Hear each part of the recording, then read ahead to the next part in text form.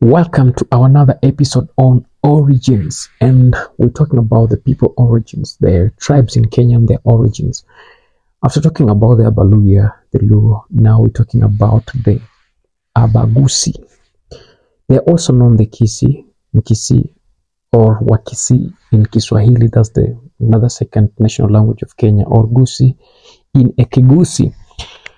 All these are Bantu ethnic groups and national indigenous to Kisii and Nyamira counties of former Nyanza, as well as part of Kericho and Bomet counties of the former Rift Valley province of Kenya. The Abagusii traditionally inhabit Kisii and Nyamira counties, as well as section of Kericho and Bomet counties, all of which were within the former Nyanza and Rift Valley provinces of Kenya. Studies of East African Bantu languages and anthropological evidence suggest that the Abagusii, together with Kuria, Ngurumi, Rangi, Mbugwe, Simbiti, Zanaki, and Ikoma, emerged from East African Neolithic agri-pastoralists and hunters, straw-gatherers. Believed to have come from the north of Mount Elgon, it's also believed that there was a heavy influence on the Abagusii from Bantu speakers migrating out of Central Africa and West Africa. Certain groups of the Abagusii may have been assimilated from the Luya and Olusuba-speaking Suba people, which originated from the west of Lake Victoria. The majority of Abagusii are closely related to the Maasai, Kipsigis, Abakuria, and Abameru of Kenya. The Abagusii also have a close linguistic relationship with the Ngurumi, Rangi, Mbugwe, Simiti, Zanaki, Ikoma, and Maragoli people. They speak the Ekigusii language, which is classified with the Great Lakes Bantu speakers, or Bantu languages. However, the inclusion of Abagusii in the Bantu language group is a subject of debate because there is not enough evidence to justify that, given that studies on East Africa Bantu languages have found Ekigusii together with the Kuria, Simbiti, Ngurumi, Rangi, and Mbugwe languages to be rather distinct from other Bantu languages in terms of structure and tense. The term Kisii is Swahili and originates from the colonial British administration, who used it in a colonial Kenya to refer to the Abagusii people, as it was much easier to pronounce. That is when the colonialists were, trying to separate and build their colonies in different parts of Kenya. It was easy for them to pronounce the word Kisii. The term Kisii, however, has no meaning in the Ekigusii language. In the Swahili language, the singular form is Mkisii and the plural form is Wakisii. The Swahili name of Ekigusii language is Kikisii. The term is now popularly used in Kenya to refer to Abagusii people. Among the Abagusii, the name Kisii does not refer to the people but to a town. That is Kisii town, also called Bosongo or Getembe by the locals in other native urban centers of Abagusii people. The name Bosongo is believed to have originated from Abasongo, which means the whites. So when the whites went to Kisii land, that's where they camped in Kisii town. That's where they had their headquarters. The place where the whites settled, referring to settlers living in the town during the colonial era. The other name used by the British in reference to Abagusii was Kosovo or Kosowa, which is a derivative of the Ekigusii expression in Kosovo, meaning their home. The antonym is Abagusii, plural, and Omugusii in singular. The language spoken by the people is Ekigusii. The term Gusii supportedly comes from Omugusii, who is the main founder of the Kisii community. Based on linguistics and anthropological evidence, the Abagusii originated from the Neolithic pastoralists inhabitants of the present-day Kenya, particularly the former Nyanza and Rift Valley provinces.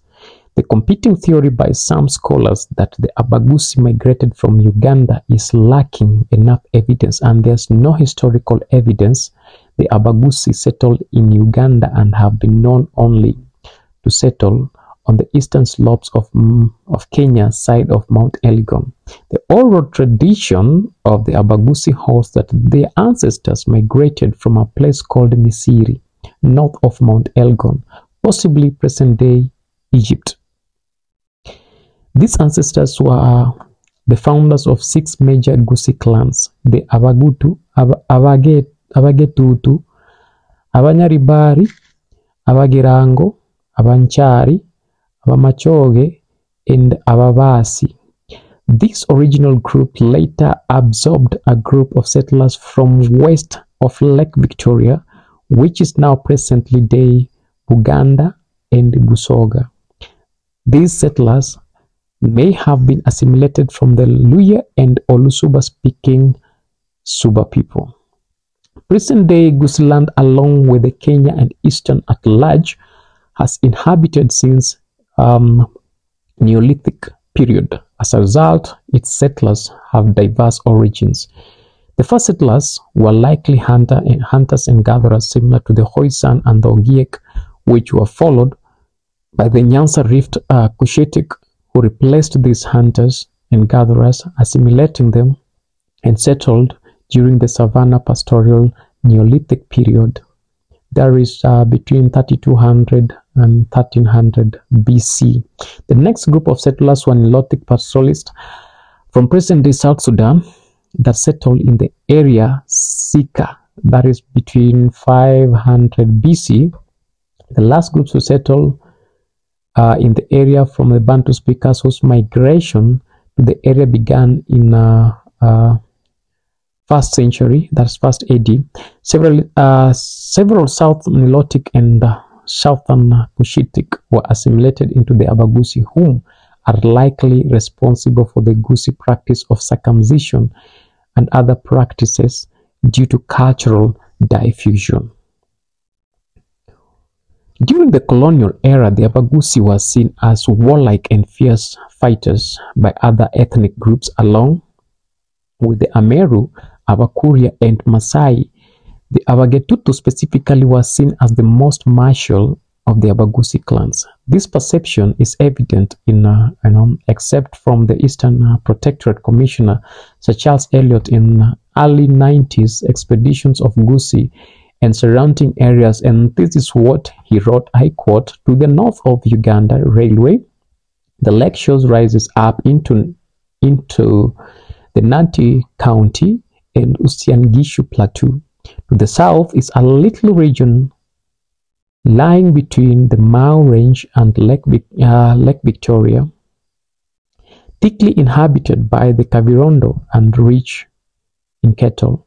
Kosovo or Kisii is a hilly district behind Ugaya and is one of the least known parts of the protectorate. The inhabitants appear to be Bantu-speaking and have a bad reputation of ferocity, but this may merely mean that they have a hereditary feud with their neighbors who are not Bantu, and does not necessarily imply that they will be hostile to the Europeans. The warlike nature was deemed as a threat to British rule, especially the cattle camps the warriors frequented, and the British enacted punitive expedition that raided cattle and rushed the warriors. This slowly brought an end to the pastoral and war-based lifestyle of most Abagusii. The British introduced new immigrants to Kisii County and other parts of Kenya in the 1930s to work as soldiers, porters, and farmers. These were the Baganda, the Maragoli, the Nubi, and Olusuba-speaking Suba people of Kenya from Rusinga Island, Mfangano Island, and section of Homa Bay County. The Nubians were settled by the British in present-day Kisii town and worked as soldiers for the British government, while the Bantu-speaking Maragoli, Baganda, and Suba people were settled in Kisii town as porters and laborers on white farms and tea plantations. Some of the new immigrants introduced to Kisii town by the British have been largely assimilated into the Gusii society, but others, particularly the Nubi, never assimilated and still maintain their origin settlements in Kisii town. The relationship between the Abagusii and their neighboring Nilotic-speaking communities such as the Maasai, Nandi, Kipsigis, and Luo is often painted negatively on social media. The colonial perception of Nilotic as more hostile and warlike have continued to persist in the wider Kenyan discourse, as evidenced by works of scholars and researchers such as Ochieng and Ogot, among others. These scholars have exploited such colonial stereotypes and largely stereotyped the Nilotic-speaking communities in their works. Despite these stereotypes, the Abagusii have often maintained a positive relationship with their Nilotic neighbors in the pre- and post-colonial era. Prior to colonization, the Abagusii engaged in barter trade with these communities, especially the Luo people, and at times worked together to defeat the cattle riders.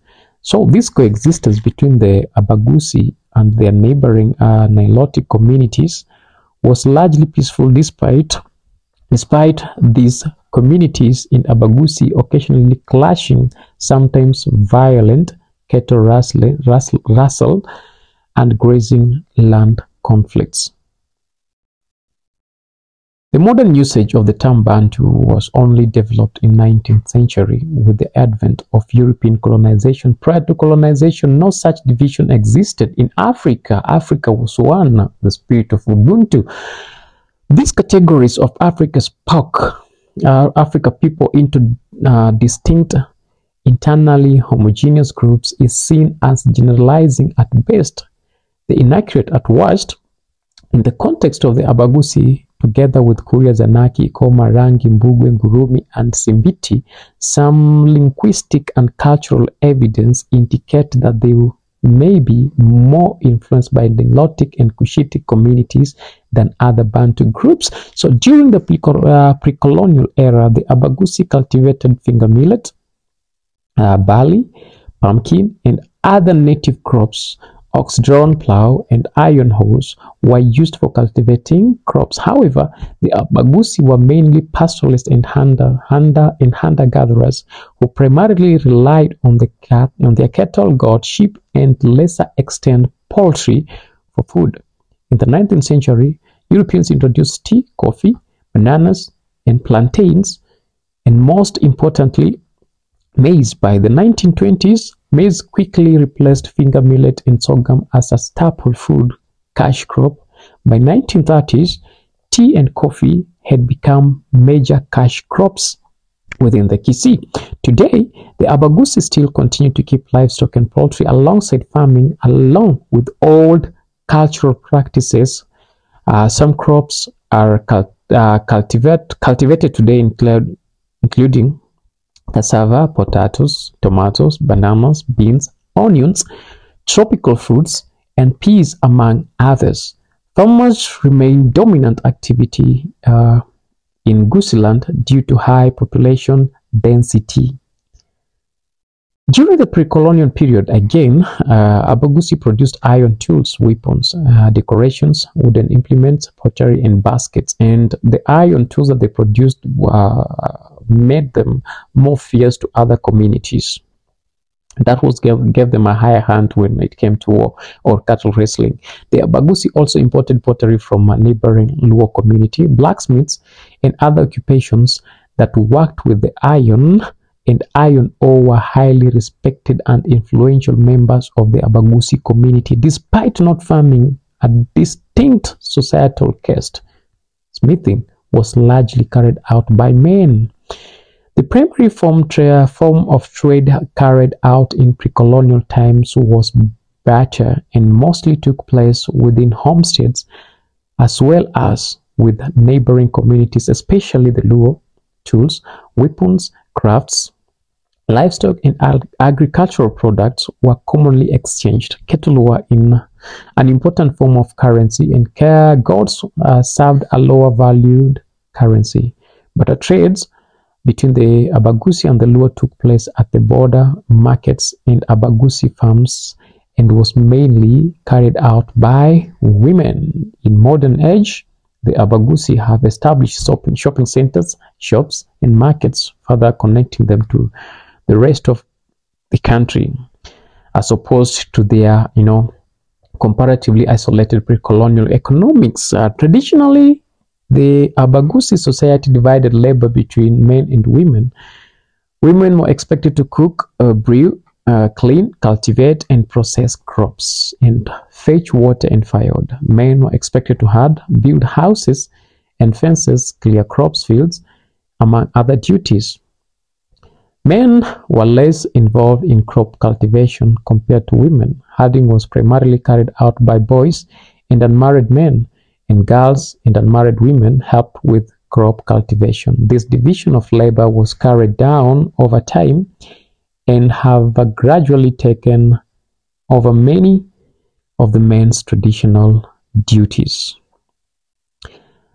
Among the Abagusii, circumcising boys without anesthesia around 10 years is an important rite of passage. Girls also have a similar rite of passage, undergoing female genital mutilation at an earlier age. Traditionally, the Abagusii did not marry into tribes that did not practice circumcision. Though this practice has declined in recent generations, the ritual typically takes place every year in the months of November and December, followed by a period of seclusion where the boys are led into different activities by older boys and girls led into by older girls. During this period, only older circumcised boys and girls are allowed to visit the initiates. It is considered a taboo for anyone else to visit during this time. It is a period of isolation. The male initiates are taught their roles as young men in the community and the code of conduct of circumcised man. A circumcised man. Initiated boys and girls were also taught the rules of shame, chinsoni, respect, ogosika. This is a time of celebration for families and the community at large. Family, friends, and neighbors are invited days in advance by the candidates to join the family celebration. Prior to introduction of Christianity and Islam to Africa, the Abagusii were monotheistic, believing in a supreme god called Engoro. This god is also popularly called Nyasai, a loanword from the Luo language among Abagusii. The Abagusii believed that Engoro created the universe and was the source of all life. The sun, Risase, and the stars are both important in the Abagusii religion. Death, diseases, and destruction of crops and livestock were considered a natural event brought on by evil spirits, bad luck, witchcraft, or displeasure of the ancestor spirits. The Abagusii also revered medicine men and practiced ancestor worship, calling the ancestors spirits Ebirecha. Totally, most of Abagusii practice Christianity, with the four major denominations being Catholic, Seventh-day Adventist Church, and Swedish Lutheranism and Pentecostal Assemblies of God. A minority of Abagusii still adhere to their traditional religion, and others observe syncretic form of their traditional religion and Christianity. Many still go to visit a diviner, Omoragori, and who can point out displeased spirits of the dead and prescribe a solution on placating them. Traditionally, marriage was arranged by parents, whose intermediaries called Chisangani, or Chisangani. These intermediaries acted as referees for the future bride and groom. After the parent negotiated the dowry, the wedding would be organized. The wedding ceremony involved a mentor called an Omoimari, who could provide continuing support to the new married couple. Marriage between members of the same clan was traditionally forbidden. Marriage was officially established through the payment of dowry in the form of cattle to the wife's family. Afterwards, the man and the woman are officially considered husband and wife. Divorce is customarily not allowed among the Abagusii, as marriage is considered permanent union in all that is only disrupted by death. Currently, civil and Christian marriages are recognized among the Abagusii. The typical Gusii family unit is composed of a man, his wives, and their children, living on the same land. Was divided into two components: the homestead, Omuchie, and the cattle camps, Ebisarate.